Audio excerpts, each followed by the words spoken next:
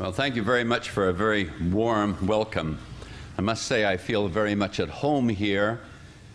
This is not my first visit, actually. I love you all because you love my Savior and because you love the Word of God. I really appreciate the emphasis on the Scriptures that you have in this fellowship. And that's what we want to look into tonight. I brought along a friend with me, a friend and brother. His name is Eric Shorkin. He's been serving the Lord down in Brazil for the last 9 years. Eric, would you just rise, please, and let the folks see who you are? I know you won't have to make him feel at home because I think he already feels at home here as I do. I just wish Damien could be here and then I could sit, listen to him. Last time I was here, he was speaking about the lost sheep. If you'd like to hear the message, I could give it to you over again. Would you turn in your Bibles tonight to the Song of Solomon? And we're going to be just giving an overview. I know you're studying in the Old Testament.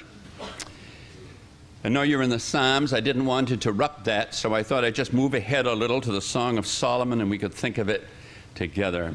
Wonderful to hear the rustle of the leaves of the Bible. Song of Solomon, chapter 1 and verse 1.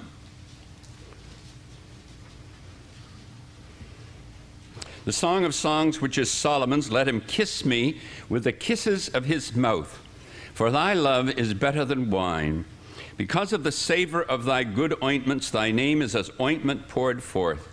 Therefore do the virgins love thee. Draw me, we will run after thee. The king hath brought me into his chambers. We will rejoice and be glad in thee. We will remember thy love more than wine. The upright love thee. I am black but comely, O ye daughters of Jerusalem, as the tents of Kedar, as the curtains of Solomon. Look not upon me because I am black, because the sun hath looked upon me. My mother's children were angry with me. They made me the keeper of the vineyards, but my own vineyard have I not kept. Tell me, O thou whom my soul loveth, where thou feedest, where thou makest thy flock to rest at noon. For why should I be as one that turneth aside by the flocks of thy companions? If thou know not, O thou fairest among women, go thy way forth by the footsteps of the flock, and feed thy kids beside the shepherd's tents. I think you know that the usual interpretation of the Song of Solomon is that it pictures the love of Christ for the church, and vice versa, the church for Christ. I have problems with that. The problem is that the truth of the church is not found in the Old Testament. The truth of the church was a secret hidden in the mind of God from ages past, but then was revealed by the apostles and prophets of the New Testament period. But the Song of Solomon is found in the Old Testament in a cluster of books dealing with the nation of Israel. And so I would suggest to you that the major interpretation of the Song of Solomon has to do with the nation of Israel, not the church. That doesn't mean that we can't get applications from it. Of course we can. Not all the Bible was written directly to us, but we can get good out of all the Word of God. Every Word of God is pure. I would like to suggest to you that there are 4 main characters or groups of characters in the book. There's the Shulamite maiden. We've been listening to her talking tonight in this first chapter. There is Solomon in the book. There's the daughters of Jerusalem. And then there's a 4th person whom I call her shepherd lover. Just let's keep those 4 in mind and see if we can pick them out as we go along. The Shulamite woman, Solomon, the daughters of Jerusalem, and the Shulamite's shepherd lover. Also at the beginning, let us realize that in the original language of the Old Testament, if you knew it, I don't, but if you knew it, you could tell whether it's singular, whether one person is speaking, or whether several are speaking. or whether it's a male who is speaking or a female who is speaking. And that's why in some of the modern versions of the Bible, I think if you have the New King James Version here tonight, you'll find that they've tried to break it up. Is that right? Anybody have New King James here? Do they have Shulamite or Daughters of Jerusalem or he written? So that they've tried to break it up and show you what they don't distinguish is between Solomon and the shepherd lover. They don't distinguish between that. As we go through, I think you'll find that when Solomon is in view, the conversation is all about the splendor and majesty of the palace. There's a lot said about gold and silver and wealth. But when the shepherd lover is in view, you don't have that at all. You have some very rural scenes. You have agricultural talk. You have a pastoral landscape. And we'll see that too as we go along. I would suggest to you that the major theme of the book of the Song of Solomon, it's a protest against unfaithfulness in the marriage relationship. Solomon, you know, many wives, many concubines. And in this book, he tries to win another to his harem, the Shulamite maiden. But the marvelous thing about this book is this girl has a heart that beats true to her lover. And even the advances of a king, a wealthy king and a wise king, even his advances fail to move her. You wonder what kind of a paragon of virtue she is. You wonder how many still exist in the world today when you hear all the statistics about divorce and breakups of homes and of marriages. Well, let's look at it with that in mind and see if we can get the drift. It's a protest against unfaithfulness in the marriage relationship. Why is that? Well, because God had married the nation of Israel. The nation of Israel was in a very close relationship with God, with Jehovah. But Israel turned her back on God, and she went after other gods. Really, it's unthinkable. She went after idols with all of the immorality and loose living that goes with idolatry. Idolatry and immorality are closely linked, you know, in life as well as in the scriptures. And so here's a woman that's a protest against that. And you'll find the key verse in the book as we go through is what she says to the daughters of Jerusalem. I charge you that you awake not love until it please. Not my love until he please, but as you awake not love. In other words, Solomon was coming by artificial means, and he was trying to awaken love in her, but he utterly failed. With that in mind, let's look at the scriptures. In verse 2, she's thinking about her shepherd. She actually talks to him. Well, that's kind of real life, isn't it? When a person's really in love, a lot of the things that happen in this book happen in life, too. Her mind is always on her own lover, the one who is nearest and dearest to her. And he says, let him kiss me. She says, let him kiss me with the kisses of his mouth, for thy love is better than wine. First of all, him, and now thy love is better than wine. You say, well, it's not very logical English. Well, love isn't always logical, is it? It's romantic. And anyway, this is poetry. And it's beautiful poetry at that. Thine ointments, because of the savor of thy good ointments, thy name is as ointment poured forth. Therefore do the virgins love thee. Draw me, we will run after thee. She says, the king has brought me into his chambers. That's what happened. The king was out there one day traveling along in his entourage, and he saw this beautiful maiden working in the vineyards. And he said, stop the chariot. And he came and he sought to bring her into the palace and to woo her with all kinds of offers. Follow me and you'll be wearing pearls, that sort of thing.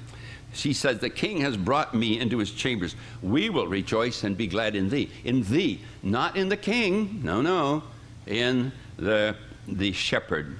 We will remember thy love more than wine. The upright love thee.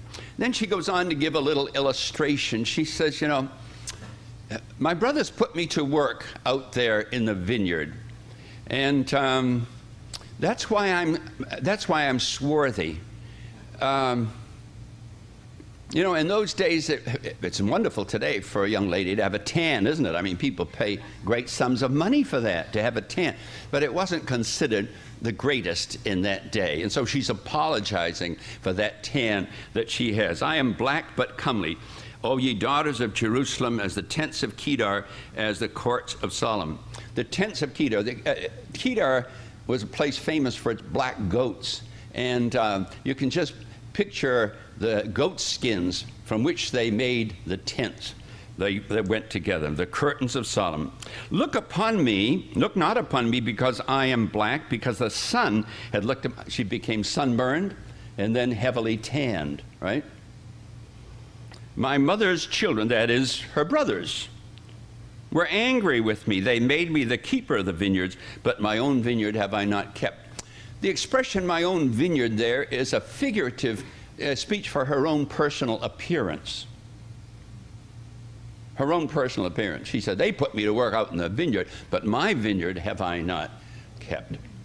Well, you know, you can think of all kinds of applications for this. We can be so busy in the work of the Lord, for instance, that we neglect our own family, something like that. My own vineyard have I not kept. We can make those applications to it. Tell me, O thou whom my soul loveth, where thou feedest, where thou makest thy flock to rest at noon. Solomon? No, Solomon didn't have a flock. He had thousands of them probably, but I mean, he wasn't out there in the fields tending his flock, was he? He was in the palace, ruling over Israel. She says, why should I be as one that turneth aside by the flocks of thy companions? Well, the daughters of Jerusalem step in here and they say, well, if you don't know where he is, go forth thy way by the footsteps of the flock and feed thy kids beside the shepherd's tents. Solomon appears on the scene. And Solomon really has a gift for great language, especially when he's trying to impress a young woman. He says, I have compared thee, O my love, to a company of horses in Pharaoh's chariot. Well, don't tell that to a girl today. She won't be exactly flattered by it. Whatever the meaning of that is, it was beautiful, let me tell you. We don't know exactly all that was involved in that, but you know very well that it was beautiful, because his language is lovely. Thy cheeks are comely with rows of jewels, thy neck with chains of gold. We will make thee borders of gold with studs of silver. He pictures her with all the jewelry that he can put upon her, you know. And he could put plenty upon her, and this is his way of trying to win her heart to himself. Listen to what she says. While the king sits at his table, my spikenard sends forth the smell thereof. I have my own lover. I'm not swayed by him. Boy, isn't it great to find a young woman like that? I think it is. I think it is. A bundle of myrrh, my beloved, unto me shall lie all night betwixt my breasts, or it shall, that is the bundle of myrrh, a little keepsake, fragrant with herbs of the field, reminding her of her beloved. My beloved is unto me as a cluster of henna flowers, or campfire in the vineyards of Engedi. Notice that when she's speaking about her lover, it's all rural, isn't it? It's all in the great out of doors. Nothing about the splendor of a palace or anything like that. Solomon appears on the scene again, and he says, behold, thou art fair, my love. Behold, thou art fair. Thou hast dove's eyes. And she says, behold, thou art fair, my beloved. Her beloved, not Solomon. Behold, thou art fair, my beloved, yet pleasant, and our bed is green. Well, you say, what does that mean, our bed is green? Well, once again, she's out of doors, and they've been out together, and they're sitting on the grass under a tree. That's it. That's it. Our bed is green. The beams of our house are cedar. In other words, she's under a cedar. They're under a cedar tree, sitting on the grass under a cedar tree. And our rafters of fir. So it's a rural scene. It's a country scene. And she's out there. She's reminded of times when she was out there with her beloved. Now, in verse 1 of chapter 2, it's still the Shulamite who's speaking. It's still feminine. And she says, I am the rose of Sharon and the lily of the valleys. Now, just let me say something. We have lovely hymns. He's the lily of the valley, the bright and morning star. He's the fairest of 10,000 to my soul. Don't let anybody rob you of that. That's okay. You can make that application. You can take that verse and apply it to the Lord Jesus, and it's ever so true. But in the context, it's the Shulamite maiden who's speaking in verse 1 of chapter 2. And what is she saying? She's saying, incidentally, when you think of a rose of Sharon or the lily of the valley, you think of flowers that you might buy down in the local flower shop, right? That's not it. She's speaking about wildflowers, wild anemones that grow in profusion on the hillsides of Israel. And she's saying, I'm just an ordinary wildflower. That's all she's saying. She's just taking that place of humility. And Solomon says, as the lily among thorns, so is my love among the daughters. He doesn't give up easily, does he? But I tell you, he's met somebody who, he's met his match when he meets her. Now notice, she says in verse 3, as the apple tree among the trees of the woods, so is my beloved among the sons. I sat down under his shadow with great delight, and his fruit was sweet to my taste. Now there's a verse that we can apply, not interpret, apply to us today. I sat down under his shadow with great delight. When I think of that verse, I think of the shadow of the cross, don't you? Beneath the cross of Jesus, I fain would take my stand. Shadow of a mighty rock within a weary land. But, once again, I want to emphasize, it's out of doors. We're out of doors. He brought me to the banqueting house, and his banner over me was love. Stay me with flagons or raisins. Comfort me with apples. I am sick of love. That's beautiful. I am sick of love. You know what she's saying? She's saying, I'm so full of love for that dear shepherd fellow that if I had any more, I'd burst. That's what she's saying. This is wonderful, really.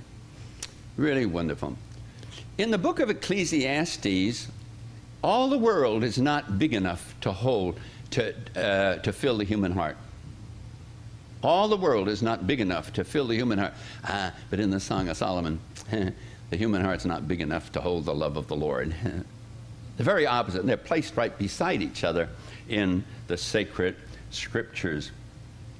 His left hand is under my head, and his right hand doth embrace me. And then she strikes the keynote of the book. To the daughters of Jerusalem, I charge you, O daughters of Jerusalem, by the roes and by the hinds of the field, that you stir not up nor awake love until it please. That's what Solomon was trying to do with his blarney, with his soft soap talk, with his flattery. He was trying to awaken love artificially. Let God awaken it, And then it will stick. Then she says, and once again, it doesn't fit Solomon when she's speaking here. The voice of my beloved, behold, he cometh, skipping upon the hills.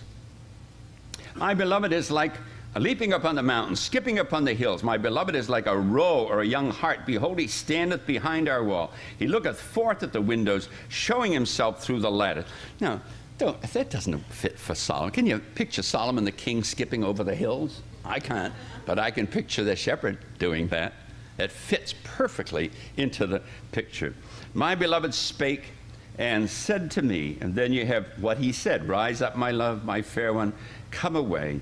Lo, the winter is past, the rain is over and gone, the flowers appear in the earth, the time of the singing of birds has come, and the voice of the turtle dove is heard in our land. The fig trees, everything has to do with trees and flowers and herbs and fragrance of the great out of doors. The fig tree putteth forth her green figs, and the vines with the tender grapes give good smell. Arise, my love, my fair one, and come away. He said, why don't we just go off and get married, is what he's saying, really. And she's saying, the time hasn't come. Yeah, she's saying, yes, but later, in the rest of this chapter. Oh, my dove, he says, thou art in the cleft of the rocks, in the secret places of the stairs. Let me see thy countenance. Let me hear thy voice, for sweet is thy voice, and thy countenance is lovely. And in verse 15, the brothers, I think she's there, and she's kind of lost in a world of love for her beloved shepherd. And they say, hey, you better get to work. They say in 15, take us the foxes, the little foxes that spoil the vines, for our vines have tender grapes. She hasn't been attending to her job up there. She's been distracted, and they get after her and tell her to get to work. She says, my beloved is mine, and I am his. He feedeth his flock. It should be among the lilies. Until the day break and the shadows flee away, turn, my beloved, and be thou like a roe or a young hart upon the mountains of Bether. Until the day break and the shadow, until the right time comes. And it'll come. It'll come. Delight thyself also in the Lord, and he shall give thee the desires of thy heart. Now, in the first part of chapter 3, she's speaking, and she's telling probably about a dream and about a rendezvous that she had with her lover. Is that unusual for a person who's madly in love to dream about her lover at night? It's not unusual, and that's what you have in the first 4 verses of chapter 3. And then again in 5, she charges the daughters of Jerusalem by the roes and by the hinds of the field, that they stir not up nor awake love until it please. Now, in verse 6 of chapter 3, notice the picture changes completely now. It's no longer agricultural, it's not rural, it's not pastoral. It doesn't have to do so much with the outer door. It's a scene of splendor. What is it? Well, Solomon, it's a parade. And Solomon is coming along in his throne car. And everything speaks of majesty. Everything speaks of wealth. Everything speaks of luxury. Who is this that cometh out of the wilderness like pillars of smoke, perfumed with myrrh and frankincense, with all powders of the merchants? I guess there were men there holding incense bearers as the parade moved along. Imagine, And Solomon is riding in his chariot. Behold his bed, and the bed there doesn't mean a bed as we think of it. It means where he sat in the chariot. Behold his bed, which is Solomon's. 80 valiant men are about. That's his bodyguard, right? His bodyguard. He wouldn't travel without that. 80 valiant men are about it, of the valiant of Israel. They all hold swords. Of course, they need swords. Being expert in war, every man has his sword upon his thigh because of fear in the night. King Solomon made himself a chariot of the wood of Lebanon. That's what he's riding in. He made the pillars thereof of silver, bottom thereof of gold, covering of it of purple, midst thereof being paid with love for the daughters of Jerusalem. Go forth, O ye daughters of Zion. Behold King Solomon with the crown wherewith his mother crowned him in the day of his espousals, the day of the gladness of his heart. Pretty fantastic, isn't it?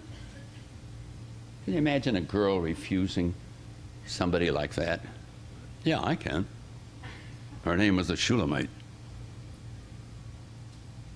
Makes me think of Ruskin the poet. Ruskin the poet was not, he was not a believer. And he fell in love with a girl who was a Christian. He fell madly in love with her, and he proposed to her. He asked for her hand in marriage. You know what she said to him? She said, do you love me more than you love Jesus Christ? He said, I would have to say that I do. She said, I couldn't marry you. And you know, she was smitten with tuberculosis. And it was terminal. They didn't have the drugs that we have today. And he still loved her. And one day he sent word into her that he would like to have a visit with her. And she sent out word. She said, do you still love me more than you love Jesus Christ? And he sent back word, yes, I do. And she said, no good could come from an interview. And she went home to be with the Lord. I tell you, that's great, isn't it? That's great. Men here tonight, if you have a wife who loves you, who loves Jesus Christ more than she loves you, you've got the right kind of a wife. And wives, if you have a husband who loves the Savior more than he loves you, that's the kind of a man to have. And I think that's part of the message of the book, of the Song of Solomon. Well, Solomon has come by in his chariot, and he sees her working in the field. Oops, stop the chariot, you know. Behold, thou art fair, chapter 4, verse 1. Behold, thou art fair, my love. Behold, thou art fair. Thou hast dove's eyes within thy locks. Thy hair is as a flock of goats. Well, that sounds funny to us, doesn't it? But it really helps to have the soul of a poet when you study the Bible, especially the poetic sections of the Bible. And this is poetry. You say, what does that mean? Well, picture a hillside. Picture a hillside with these black goats up there, and they're moving along, and the sun is glistening down on their hides. And as they move along, it looks like waves, like curly hair, curly black hair. At least this is the way I see it. I try to picture it this way, and it makes good sense to me. He's not saying you're like a goat. But he says your hair is black and curly and beautiful as the rippling of the goats as they move down the hillside. Huh? Beautiful, isn't it? Was your husband as romantic as that when he talked to you? He says, thy teeth are like a flock of sheep that are even shorn, which came up from the waters, where every one hath twins, and none is barren among them. What he's saying there is she has beautiful teeth. She has uppers and she has lowers, and for every upper there's a lower. None of them is missing. That's what he says. It's lovely. It's really lovely. That's poetry. And it's very picturesque. Thy lips are like a thread of scarlet.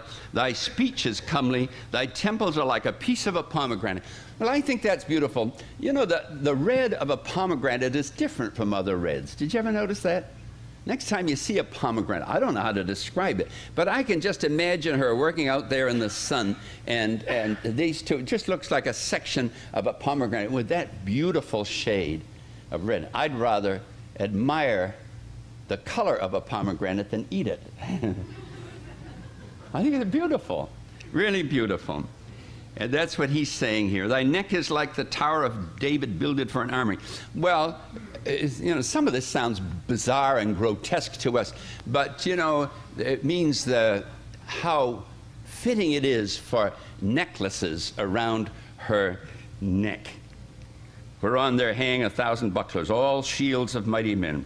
Thy two breasts are like young roes that are twins, which feed among the lilies. And she says, she's impervious to it all. I mean, she sheds it like a duck sheds water. She says, until the day breaks and the shadows flee away, I will get me to the mountain of myrrh and to the hill of frankincense. She's back in the out of doors again, huh? She's not even touched by what he's saying to her. He says, thou art all fair, my love, and there is no spot in thee. That is, I think this is the shepherd speaking. Come with me from Lebanon, my spouse, with me from Lebanon. Look from the top of Amana, from the top of Shenir and Hermon, from the lion's dens, from the mountains of... See, everything's out of doors, huh? Everything. He's a shepherd, and he's been looking at all of these things, and as he looks at them, he sees how he can weave them into the tapestry of his love for her. And so from verse 7 to verse 15, the shepherd lover is telling how very much she means to him. And she says in verse 16, "Awake, O north wind, and come thou south. Blow upon my garden, that the spices thereof might flow out. Let my beloved come into his garden and eat his pleasant fruits." What she's saying is, look, I'm all for you. Yeah, that's what she's saying. But the time hasn't come yet, that's all. The time for them to get married hasn't come yet. How do you know? Because the rest of the book makes that clear. He says, "I am come into my garden, my sister, my spouse. I've gathered my myrrh with my spice. I've eaten my honeycomb with my honey. I've drunk my wine with my milk. Eat, O friends, drink, yea, drink abundantly, O beloved." Once again in verse 2, let's see, down to verse 8, she's telling about a dream she had. And in this dream, she was just longing for her shepherd. And she got up and she went out at night in the city. Well, that's not good, is it? I mean, that creates a false impression when a woman gets up and goes out and walks on the streets alone at night. And the watchmen see her, and they think, well, this is not very good. And so it says in verse 7 that the watchmen that went about the city found me. They smote me, they wounded me. The keepers of the wall took away my veil from me. And then she says to the daughters of Jerusalem, "I charge you, O daughters of Jerusalem, if you find my beloved, that you tell him that I am sick of love." Not Solomon, not Solomon. She's deflected everything that Solomon has said to her. And her heart beats true for one, her one and only. Well, by this time, the daughters of Jerusalem are getting interested, aren't they? They're saying, who is this paragon of beauty that you're all talking about, always talking about? You've only got one string in your violin, and you only play one note on that string. That's all you talk about is your beloved, and that's good. It'd be nice if we were like that with the Lord Jesus. They said, "What is thy beloved more than another beloved, O thou fairest among women? What is thy beloved more than another beloved, that thou dost so charge us?" And she says, in effect, "Thank you very much for the opportunity. I'd like to tell you what my beloved is like. My beloved is white and ruddy, the chiefest among 10,000. Boy, his head is as a most fine gold. His locks are bushy and black as a raven. His eyes are as the eyes of doves by the rivers of waters, washed with milk and fitly set. His cheeks are as a bed of spices and sweet flowers. His lips like lilies dropping sweet-smelling myrrh." Can't you see that both she and her lover are rural folks? And they've had their eyes open. They've studied God's creation in rural life, haven't they? And they can just reel it off about the flowers and the trees and the herbs and the spices and all the fragrances. That's what she's doing here. His hands, verse 14, are as gold rings set with the beryl. His belly is as bright ivory overlaid with sapphires. His legs are as pillars of marble set upon sockets of fine gold.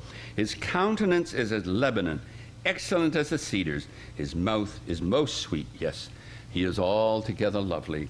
This is my beloved, and this is my friend, O daughters of Jerusalem.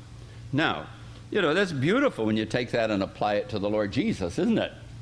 That's marvelous. Although when we think of the Lord Jesus, we don't think of his physical beauty so much, do we? We think of his spiritual glory and beauty. But his physical would be true as well. When I think, for instance, of his head, I think of that head that was crowned with thorns. Did e'er such joy and sorrow meet, or thorns compose so rich a crown? His locks, they plucked his beard. They plucked out his beard. His eyes filled with compassion, you know, for the people. He looked on the multitude and had compassion upon them. And so you can go down. His lips, never man spoke like this man. His hands, nail-pierced hands of Jesus. Huh? You can go down the list and you can make spiritual applications to it all. Well, and once again, the daughters of Jerusalem come upon the scene in verse 1 of chapter 6, and they say, "Whither is thy beloved?" We're kind of interested in him. We'd like to see him, you know. Whither is thy beloved gone, O thou fairest among women? Whither is thy beloved turned aside, that we may seek him with thee? Her answer, I think, is kind of funny. She said, my beloved has gone down to his garden, to the beds of spices, to feed in the gardens, and to gather lilies. Kind of vague. Doesn't tell the street or the number, does it? She's kind of vague. She said, you just keep out of it. I am my beloved's, and my beloved is mine. You just keep a respectable distance. That's what she's really saying to them. I am my beloved's, and my beloved is mine. He feedeth his flock among the lilies. But I don't know that they got enough information to be able to go and find him from that. Solomon speaks again. And once again, you'll find the background is altogether different. Thou art beautiful, O my love, as Tirzah, comely as Jerusalem, terrible as an army with banners. And a lot of what he says is repetition. I think he's running out of steam. In verse 5, he says, thy hair is as a flock of goats that appear from Gilead. Thy teeth are as a flock of sheep which go up from the washing, whereof every one beareth twins, and there's not one barren among them. Thy temples, we've had it all before, haven't we? My dove, my undefiled, is but one. She's the only one of her mother. She's the choice one of her that bare her. The daughter saw her and blessed her. Yea, the queens and the concubines, and they praised her. It will help you in understanding the transition between verse 9 and verse 10 if you supply the word saying. They praised her, saying, who is she that looketh forth as the morning, fair as the moon, clear as the sun, and terrible as an army with banners?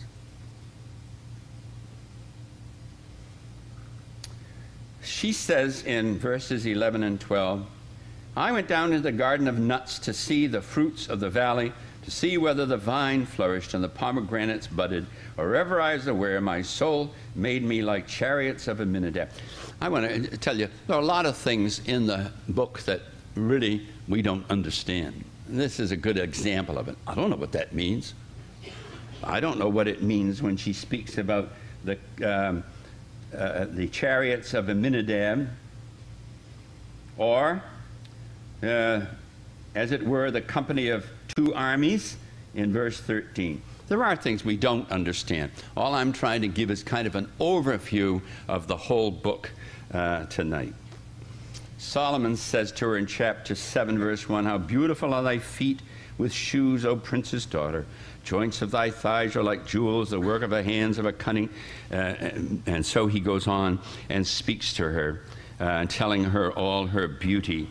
But there's something very cute here, and you would never know it from the English, but from the original language of the Old Testament. Verse 9. Well, let me go back to verse 8. I said, I will go up to the palm tree, I will take hold of the boughs thereof. Now also thy breasts shall be as clusters of the vine, and the smell of thy rose like heaven. And she says, and he says, and the roof of thy mouth like the best wine for my beloved. And you don't know it from the English, but she interrupted him there. After he said, for my beloved, she says, that goeth down sweetly, smoothly for my beloved. Not for you, for my beloved. I mean, he's lavished her with all his praise and flattery and all the rest. And he says, the roof of your mouth is like the best wine that goeth down. She says, it goeth down for my beloved, not for you. Gliding through the lips of those that are asleep. And then she says to the shepherd, I am my beloved's, and his desire is toward me. Come, my beloved, let us go forth into the field. Let us lodge in the villages. Let us get up early to the vineyards. Let us see if the vine flourish, whether the tender grapes appear, the pomegranates bud forth. There will I give thee my love. The mandrakes give forth a smell, and at our gates are all manner of pleasant fruits, new and old, which I have laid up for thee, O my beloved. And I can hear wedding bells as I read that, can't you? The time has come. The time has come for her to be released from the work with her brothers in the vineyard. And she's saying, look, isn't it time for us to go now? Go where? Go back to our childhood home. That's where. Say, how do you know? Because it says so in the next chapter. She says to him, "Oh, that thou wert as my brother that sucked the breasts of my mother. When I should find thee without, I would kiss thee. Yea, I should not be despised. I would lead thee and bring thee into my mother's house, who would instruct me. I would cause thee to drink of spiced wine, of the juice of my pomegranate. His left hand should be under my head, and his right hand should embrace me. I charge you, O daughters of Jerusalem, you stir not up or awaken love until it please."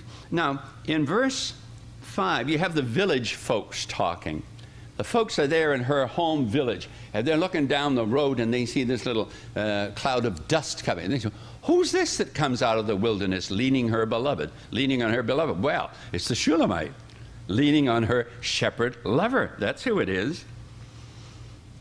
Verse 5, the first part of the verse. "Who is this that cometh up from the wilderness, leaning upon her beloved?" And then as they walk along, he's talking, he's reminiscing with her. "I raised thee up under the apple tree. I awakened thee." I think that's where they had their first date, under the apple tree. Their first date. "There thy mother brought," oh, they're passing the house where she was born. "There thy mother brought thee forth. There she brought thee forth that bare thee." And she says to him, "Set me as a seal upon thy heart, as a seal upon thine arm. For love is strong as death. Jealousy is cruel as the grave. The coals thereof are coals of fire, which hath a most vehement flame. Many waters cannot quench." Well, that's true. That's true. All of Solomon's talk didn't quench her love for her beloved. I tell you, she was steadfast. She was true. She was not like Israel, who ran after other gods. Terrible gods, as a matter of fact. The gods of the heathen. It was just terrible. If a man would give all the substance of his house for love, it would be utterly contemned. Now, in verse 8, it takes you back a little while to when she was a little girl, and the brothers were talking among themselves. And they say, "What are we going to do for our sister when she becomes mature and eligible for marriage? What are we going to do for her?" Well, it says, "We have a little sister, and she had no breast." That she wasn't mature yet. She was still a child. "What shall we do for our sister in the day when she shall be spoken of?" Spoken for. Well, they decided this: if she be a wall, we will build upon her a palace of silver. What does that mean? It means if she was true, steadfast, unshakable in her love, we'll give her a tremendous dowry of silver. That's what it means. It says, if she be a door, we will enclose her with boards of cedar. You know, just swinging back and forth. Any guy that came along. Huh? That's what it means. Just swinging in the breeze, as it were. Open to any fellow that came along. She'll live the life of a nun.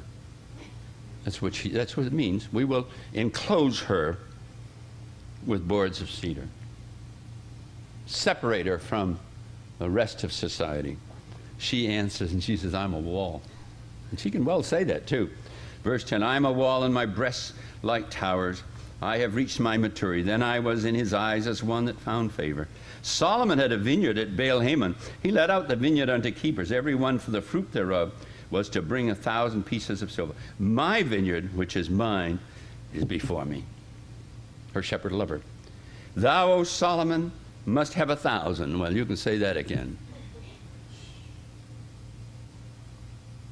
"And those that keep the fruit thereof 200. The shepherd says, Thou that dwellest in the gardens, the companions hearken to thy voice. Cause me to hear it." And she says, "Make haste, my beloved. Be thou like a roe or a young hart upon the mountains of spices." You know what that is? They get married. They exchange vows. That's what it is. And they live happily ever after. And this is a rebuke to the nation of Israel for the fact that they so sought after other gods that God divorced them. He's going to take them back again, going to take the nation back again, but he divorced them. Jeremiah chapter 3 says that. What a lesson for us. Let's be true to Jesus, though 1,000 voices from the world may call.